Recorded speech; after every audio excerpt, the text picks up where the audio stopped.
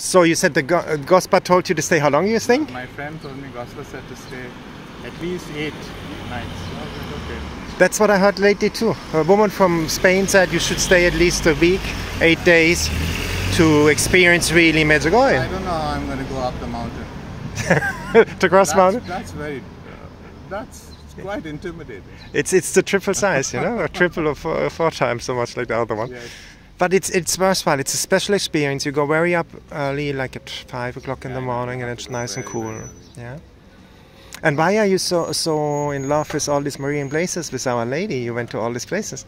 How does it come? What's your story? I'm praying for my dad and my mom. Dad's not well, so I'm praying for them. Isn't that beautiful? Yeah. So, you know, I will pray for him. Said, whatever you ask of the Father in my name. And if 2 ask in His name, I will. You know, I'm going now driving to the Blue Crosses, and I will pray there for your dad. And it's a pleasure meeting you. See how I met you. So nice. For me, this is nice. You know, you are really, you know, and you learn to open up here in Medjugorje. You learn, you know. But that's what my brother said. No, don't focus so much. Don't be so German.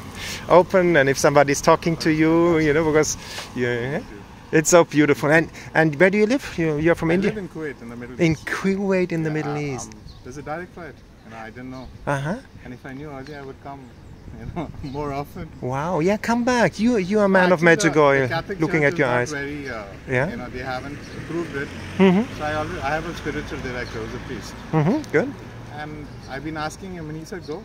Go. And here you are. Like, yeah, here I am. And you said there's a direct flight from Kuwait to which place? To Sarajevo. To Sarajevo you came, and then you took the bus or a taxi? You took a taxi to come here. First time I just didn't know. This is unbelievable. You like it? Yeah, I like it. So wonderful. And what's your name? My name is Orwin Fernandez. Oh, beautiful. So nice to meet you. And what would you tell, you know, like, you know, the question at the end is always, what would you tell people? Why should they come here? What would you? Come. Why? Peace. Very peaceful. Good. And if you ask, she is here. She's here. I will show you. Maybe do later an interview after 8 days. What do you say then? Okay. So, that's great. You know, very peaceful. I've seen people so devout here. I can't kneel for 5 seconds to save my life. So I have this. I have it too, you know. The elderly. I mean, today morning I saw a very old lady climbing up Apparition Hill, and I saw she was with her grandson. He was carrying a stick, and I was saying, how nice is that to see a grandchild taking his very old grandmother up the hill.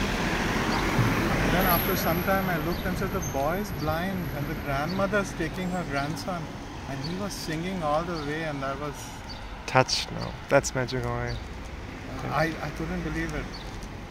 It's like I stopped what I was asking for, and I said, Lord, please grant this boy eyesight. It's like his need is greater than mine. But you know, that's our way to see it. The guy was happy, he was singing, you know, without eyesight, no? He was maybe 5 years old. And his grandmother was old and frail, and she was just... And I was looking at every single rock I walked on, and I was worried I would slip, and that boy was just... going up. I can't see, he was just walking. How? What a pleasure meeting you, you know. Thank you. Thanks for sharing a bit your experience about Medjugorje.